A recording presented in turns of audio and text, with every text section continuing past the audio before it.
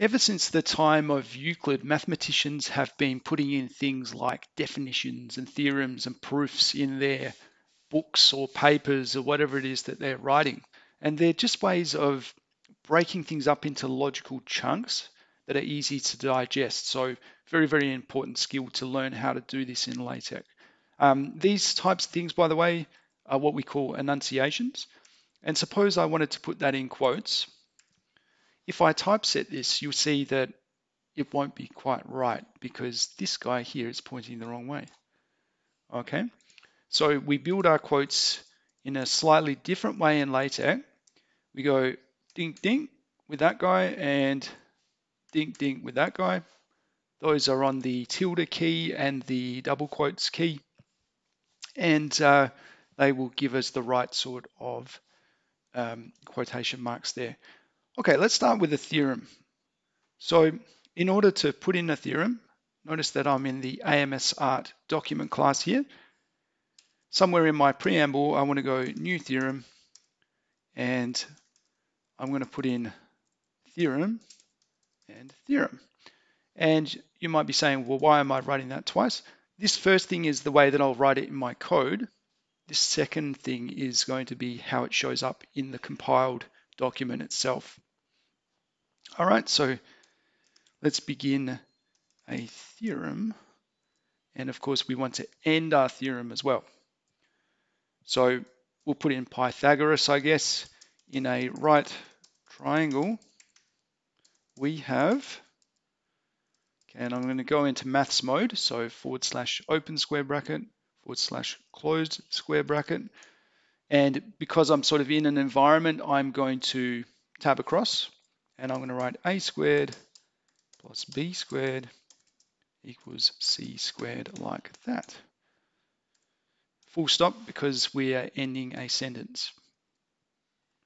As I've said a few times, we don't want to just throw away punctuation because we're doing maths. We can't do that.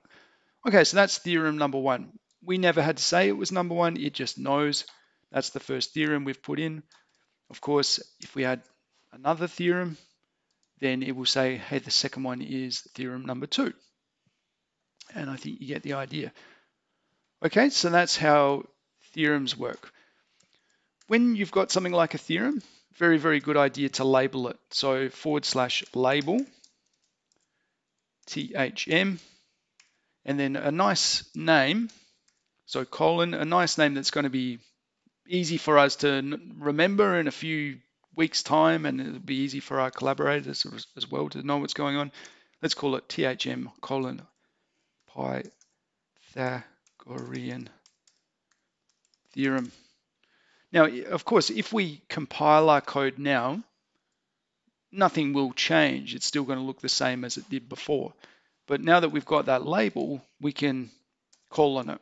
So an example is shown in theorem, and capital T here, because this is the name of some theorem, capital T tilde / ref, and then because we've labeled it so well, we're going to know which one. There's a bit of a bug, I think, in Overleaf that doesn't give us all of our label. I don't know why that's happening, but whatever. Okay, so we'll compile that, and we never said that it was theorem one. It just knows, hey, that is the first one. And there it is right there. Okay, so that's how theorems work.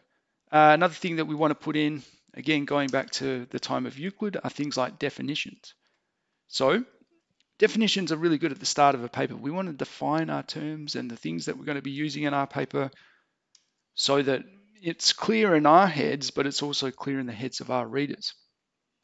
Okay, so / theorem style, because these are going to be in a slightly different style. We're going to use a definition style as opposed to a theorem style. We'll see the difference between those in a moment.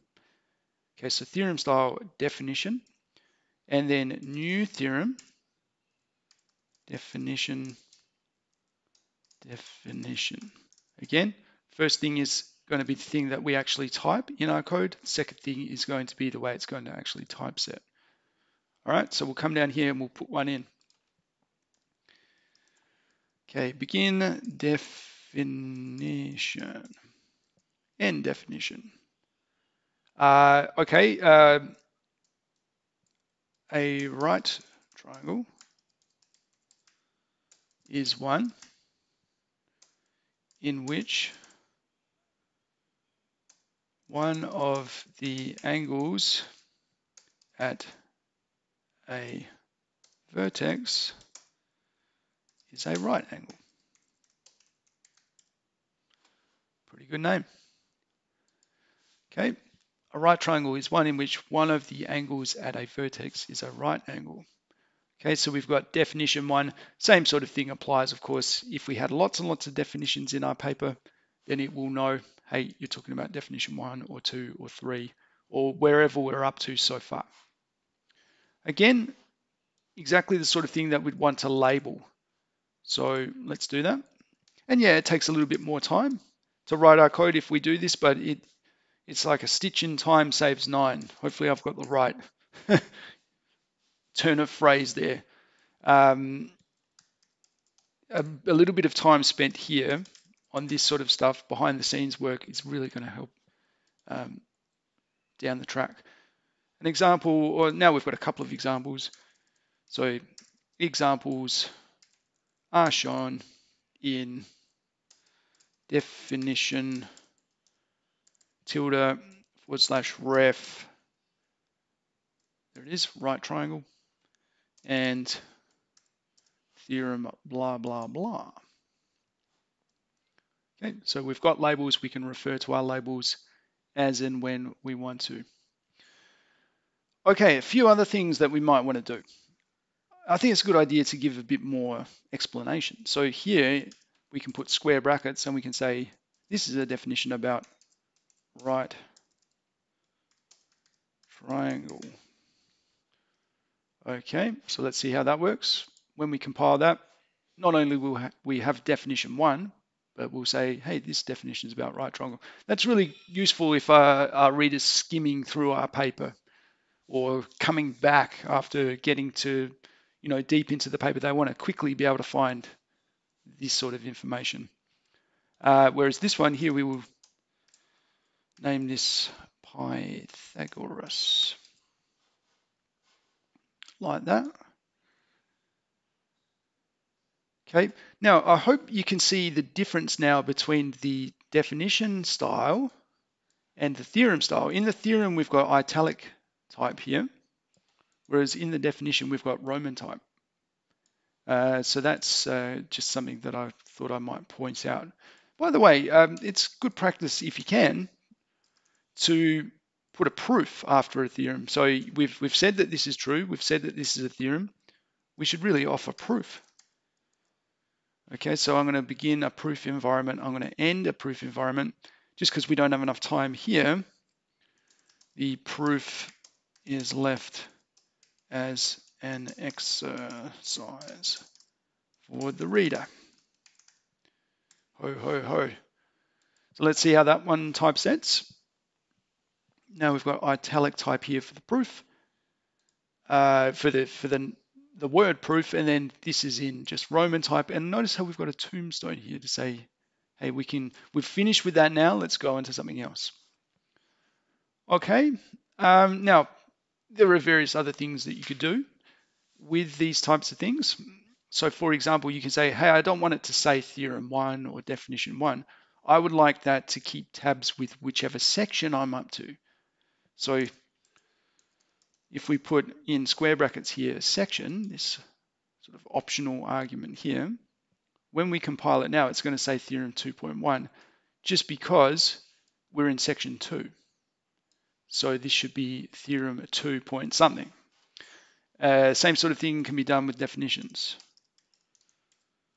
Okay, we can say, hey, we're in section 2, and therefore I would like this to be called 2.1 in the sense that it's the first one in that section. And just to, well, I think you get the idea there. You can even go down to the level of subsections. So here we go. We could put in a subsection here inside our